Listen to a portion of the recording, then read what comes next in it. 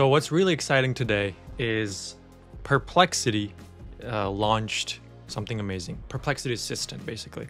What Perplexity, for those of you who don't know, is Perplexity is very similar to ChatGPT's OpenAI company. It's another company basically that launched their own sort of AI product a long time back, and I think what their target was specifically to always have some source of information always tagged or attached to whatever it was being generated, so it gave you more of a truthful answer as as a result.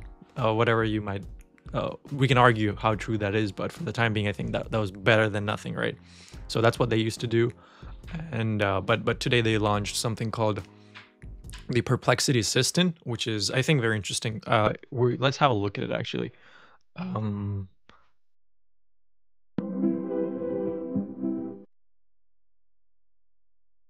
Play me the final song from the movie Interstellar. so yeah, basically you're Help me book the best Japanese through restaurant audio, for a date. you're actually asking for something, not just a question, but sort of trying to do an action or like some task, right? That's, I think, just it's Just really good. finished reading this. What should I And read? so that's kind of that's pretty cool actually, in my opinion. So yeah, I'd look for a book. You want it give you suggestions, but Summarize this page and send it to John.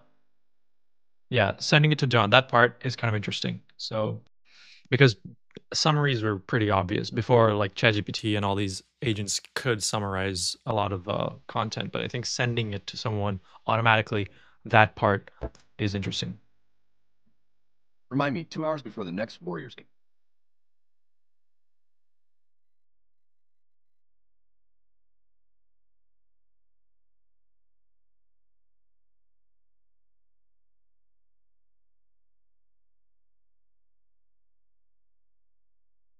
That's pretty much the trailer for it, but yeah, it's very exciting. What that means is effectively agents have been launched today. And what so well, what is an agent?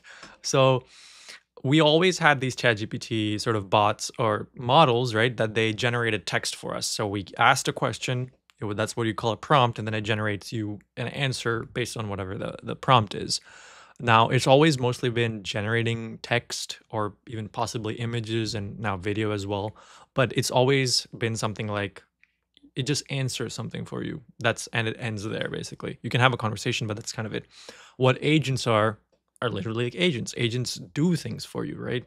And so what do you mean by do? So not just answering questions, but actually doing tasks. So if I, along with an answer, if I would want to maybe have some sort of action on my phone, right? That's what these agents are going to do. They're going to book you a ticket. They're going to make an email and not only draft it, but actually almost send it for you.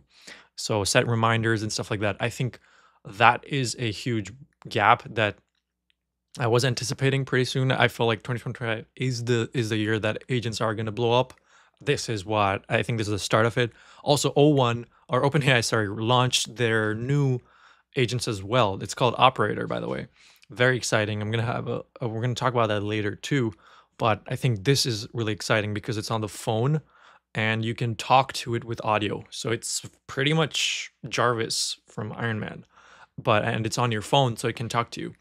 But having said that, there's something very interesting. It's only available on the Play Store.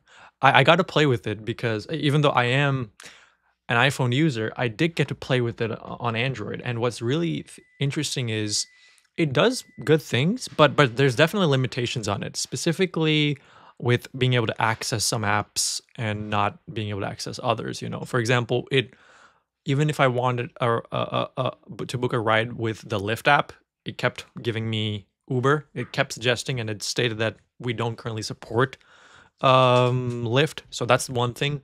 The other thing is, I think that's interesting to think of is the sort of tasks were relatively simple. They're mostly one-step tasks. So just like, yeah, setting a reminder, calling a ride, giving a direction. So it's just one step. What I think is going to be exciting, it's going to happen pretty soon. But what's going to be exciting is when they'll start to do more and more. So let's say maybe I just wanted my Tesla car repaired, right?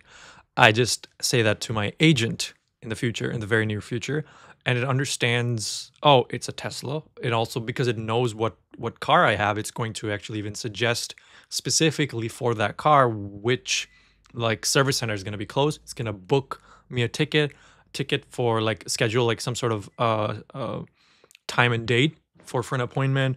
Maybe it's also going to suggest like pricing for you. So it's going to do a lot more than just one thing. And I feel that that day is going to be exciting. And this is already pretty cool. But yeah, back to the Play Store. I feel like the reason they don't have it on iOS, usually all these apps, all these updates, they appear simultaneously, even in fact earlier on iOS than Android.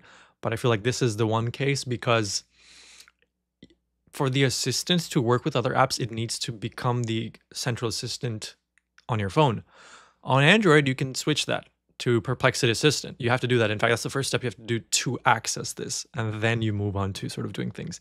But I think what's really cool, or what's not cool, what's funny, is because Apple is so strict on even having one app control another app that I think they just haven't figured out how to do that yet. Because this app is effectively controlling multiple apps for the time being, and so they're sort of trying to. I think they're delaying the iOS release because there's quite a few bottlenecks right there. So that's one interesting thing to think of. But I tried it out. It works in a couple of different places. It's pretty good. It's a really good start, and I think this is exciting. This is really cool because not only are these AI agents capable of thinking, they're capable of doing or acting upon the thoughts that they had, right? And that's, I think, really interesting and cool. So yeah, hope. I think. Wait, let me actually show you some of the tasks that these can do. They showed some of these things like over here. Awesome. Can you set a reminder for 5 minutes before tip off? It browses the web. This one browses the web and finds like a time that. Okay, so this one set like a intelligent timer. This one, it's pretty basic. It sets a timer for you. Nothing too. It's this reservation one that's pretty good, I think. Easily string together different questions and actions using the Perplexity Assistant. Let me show you by booking a dinner. Can you give me some restaurant recommendations in San Francisco that are good for a group?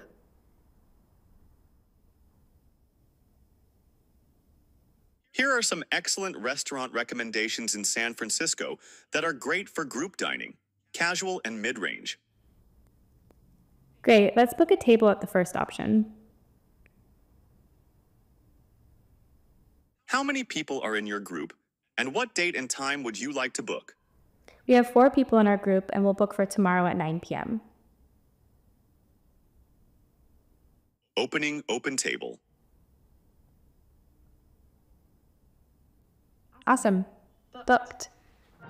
Yeah, so that's pretty cool because it was able to understand that it needed to know. First of all, it asked clarifying questions. That's a good thing. That's the one thing that I also have been thinking about. I think these models also need to know when to ask questions because a lot of the times, ChatGPT doesn't ask you questions. It just straight up assumes whatever has been provided is all there is, and sort of gives you an answer based on that. But I think that this was cool because it asked how many people, what time, it knew what needed to be done. I think models are capable of totally doing that today.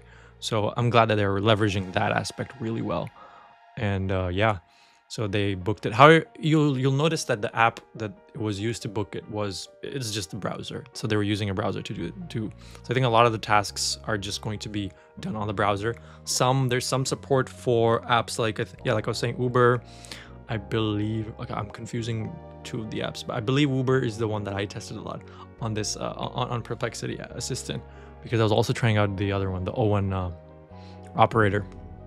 But yeah, you can do a lot of things. You can also, it allows you to even just look through or screenshots of your computer when you're specifically doing things. And this is a good example of, this shows I think like 4 or 5 different things. Overall, this is a really cool thing, and I think this is cool. Like 2025 is turning out to be really cool. So, and this is just the start. So yeah.